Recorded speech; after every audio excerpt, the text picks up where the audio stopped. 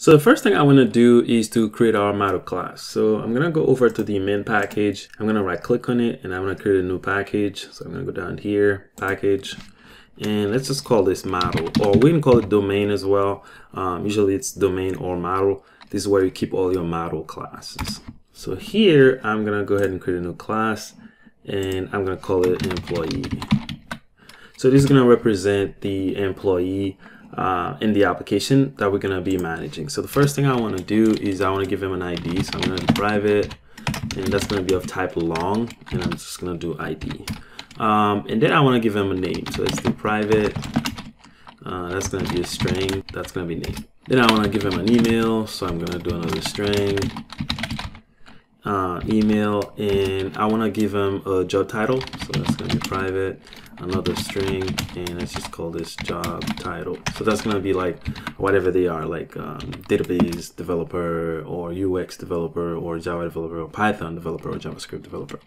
And then let's get their phone number. And again, this is just me making this up. So this is something that's going to come from the requirements of the application that you're building. That's not something you're going to, just be thinking off the top of your head. So, and let's give them an image. That's going to be image URL. So this image can also be like an actual file, like a Java file like this. But we're not going to be doing that because that's not the best way to save images, even though at the end of the day, the image is going to be stored on the server, right? But usually in applications like this, you want to point to the location of the actual picture.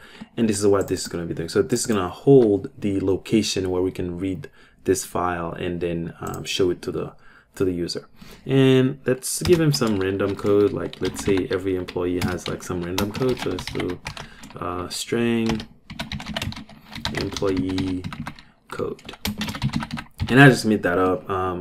You can think of any kind of scenario that you want.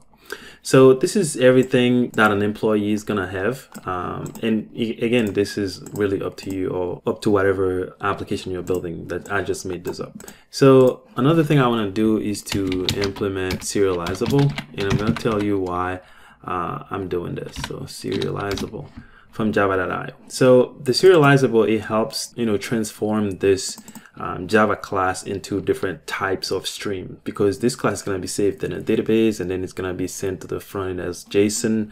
So it's always best to make classes that are going to be in different types of stream, implement the serializable, because it helps with this whole process. Now what I want to do is to map this class to a database, right? So I want this class to be a table in some database, and I can give it any name I want. By default, it's going to be employee, but the point is I want this class to be in a database so that I can update and delete and do whatever operation that I need to do. And this is why we brought in the JPA repository, because it's going to allow us to do this. So let's go over on top, and I'm going to do add entity, and this is going to make sure that this class is mapped to any database that we have configured on the class path. And I need also to give this a primary key, which is going to be the primary key in the database, and that's why I'm using this ID here. And to do this, you just have to do add ID, and make sure you're bringing everything from JavaX persistence. And also we need to tell it how to generate this information. So I'm just going to do add generated value, and here we just need to pass in the strategy. So I'm going to do, we could also leave it like this, it would still work, but if you want to be specific, we can just do strategy equals generation type, and we can make this auto or identity. So I'm just going to do identity in this case. You can look those up because it's a few of them, but you can look them up, what they mean actually, like what is happening when you select one. But any one of them, and in this case, will do the trick for us, because we're not really concerned about performance and database and all that stuff. We just need to have this saved in a database right now, so we don't need to carry much. We could just do auto or whatever, it would still work.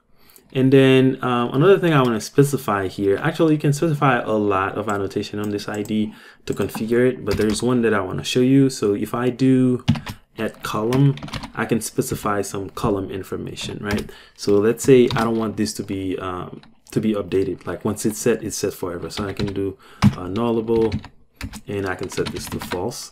And I can also do updatable and set this to false. Okay, so that way once this is set, it can never be updated in our database. And we can do the same for the employee code, assuming that the employee code is like some secret thing in our company, and only one employee can have one at a time, and it shouldn't be updated. Like we treat it as an ID, but I'm just making it up here just for the sake of an actual scenario. So now that we have this class, there's another library called Lombok. We could just use Lombok to generate getters and setters and constructors, but I'm just going to do it by hand because I didn't want to bring a Lombok into this. So I'm going to generate constructors, default constructor, and then getters and setters for this class. So I went ahead and generated getters and setters. As you can see, we have all of the information here.